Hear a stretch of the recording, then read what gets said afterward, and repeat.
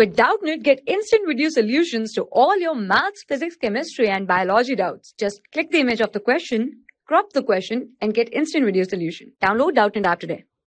Hello students. Question is, find the eccentricity of hyperbola.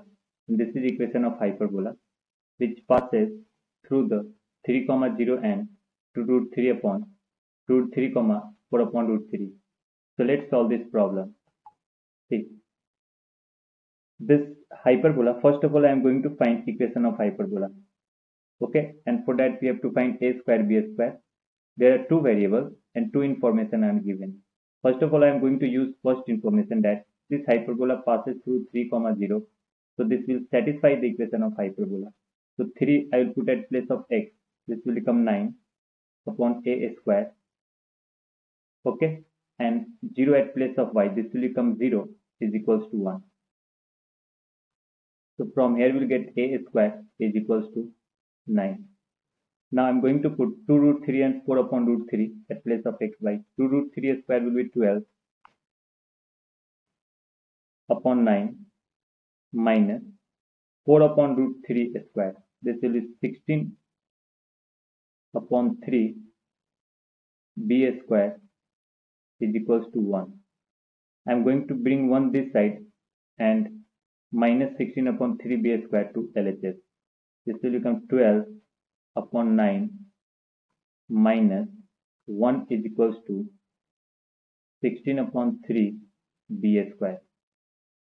And when I will subtract this, we will get 3 upon 9 is equals to 16 upon 3 b square. 3 will cancel 9 in 3 times. This will get cancelled out in 1 time. We will cross multiply to get b square is equals to 16.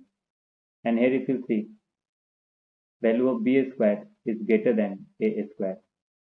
So here eccentricity will be equals to square root, okay, 1 plus, okay, b square upon a square. And this will be equals to a square root a square plus b square upon a square, and a square plus b square is 25 upon 9, okay, 25 upon 9 the square root, and this value will be 5 upon 3. Answer. Thank you students. For class 6 to 12, IIT JEE and NEET level. Trusted by more than 5 crore students. Download Doubtnut app today.